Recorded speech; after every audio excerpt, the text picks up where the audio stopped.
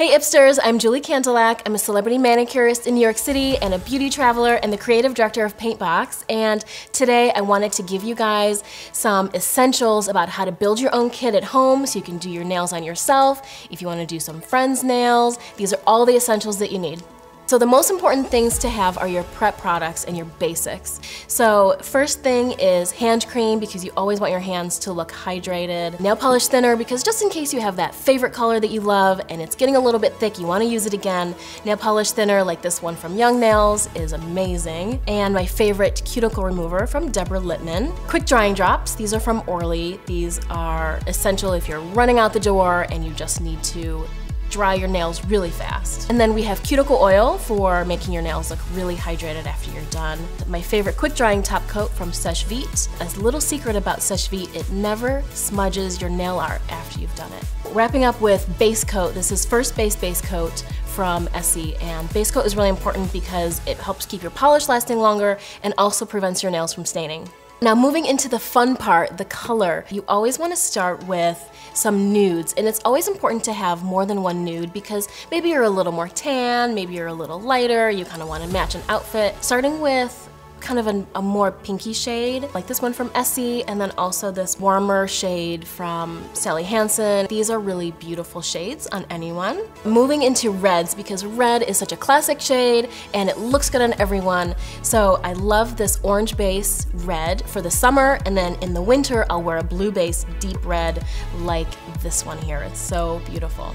Black and white in your kit is such an essential because if you don't know what you're going to be wearing for a day, black always looks great and white always looks amazing and really fresh and really clean, and black and white nail art together, super fresh.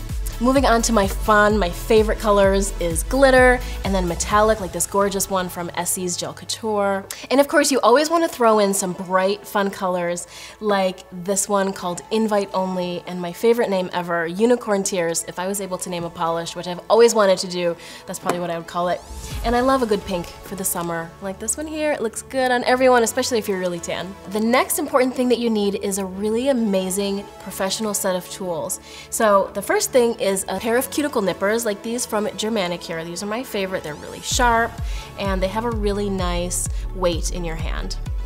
And the next staple that you need in your kit is an amazing cuticle pusher like this one here. It's flat on one side, that's what I love, so that when you're working on it, you can just push your cuticles back and it removes all that loose skin and cuticles so that when you polish, it's really nice and clean looking. Next, one of my essentials is an angled orange wood stick. And I don't use it for pushing back my cuticles. Instead, what I do is I'll dip it in pure acetone or nail polish remover, and I don't put cotton on it because it puts cotton fuzz on the nail, right? So then I'll just clean up around the nail with that dipped in acetone, and it makes the perfect clean nail. This is a new tool that I found that I absolutely love. So it's etched on either side. It's actually like a glass nail file, but it's pointed on one side and it's angled on the other side. And this is also from Germanikure. This is the coolest tool I've ever used, and it's really good for pushing your cuticles back. And if you have really resistant cuticles as well, this is something that will get rid of all that skin and just clean up around them really beautifully. Next is, this is what we call a curette, and if you look really closely, it actually looks like a teeny melon baller. So if you're pushing your cuticles back, and this is also an excellent tool for cleaning under them or pushing your cuticles back and removing any of that loose resistant skin.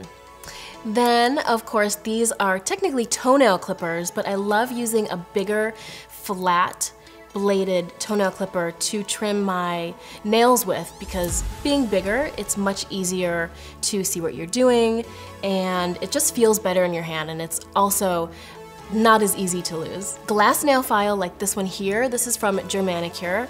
A glass nail file is good for anyone whose nails split really easily because it seals the free edge. And this is a diamond file from Diamond Deb, and this is good for anyone with regular nails or really strong. And I love how thin it is. It can really get into the side of your nails really well to give you a really beautiful shape. And of course you need some more nail files. So this is a padded buffer. This will help to smooth out the nail plate before you polish. Something like this is really coarse. This is if you're taking the length down, if you have gel on, or if you want to take off and remove your gel polish, this is what you want to use. It's a 100-180 grit. This is only to be used on enhancements like acrylic or gel polish. And then of course a file similar to this one from Essie. This is around a 220 grit file, which is perfect for using on the natural nail. Now for my favorite tip. These are disposable mascara wands. You can buy these in packs of 20, 30, 40, and you can use them for anything. Say you had red nail polish on and you want to polish them white, but you have all this red polish kind of stuck, right? So just take one of these, dip it in acetone, and go around the side and underneath, and it'll totally remove all that red polish, so then you can polish them white and no one would ever know. One of my favorite things, we can add some loose glitter to our kit because we can do so much with it. We can add it into polish, we can do shapes with it on the nail for nail art, and who doesn't love glitter?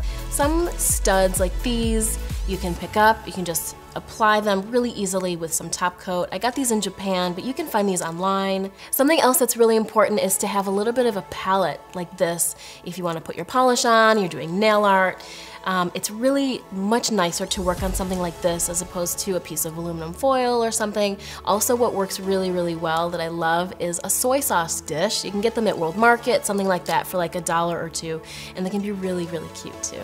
A staple for any nail art kit is a set of good brushes, and they're not that expensive because they're so tiny. They're under $10 a piece and they'll last you forever. This one here is an angled spotter. The size is 5-0, and I love how it's angled so you can really see the work that you're doing. And this one here is a spotter. The size is a 3-0, and this is my favorite brush. This is a liner, and the size is a 1. I really like a size 0 or a size 1. It's perfect for nail art. And something else that I love is a dotter. This is a dotting tool from China Glaze, and you can do so many things with dots. You can do like flowers. You can also do glitter with it. I think that's really beautiful and elegant as well. My favorite nail polish pump has a metal cap instead of a plastic one. Most commonly you'll see ones with a plastic cap, but I highly recommend getting one with a metal pump like this. You can find these online because it's much more touchy, so when you're doing nail art, it doesn't kind of spurt everywhere, and it's much more sensitive in a good way. You need to clean up your cuticles, clean your brushes after dipping it in one color, and you won't get it everywhere.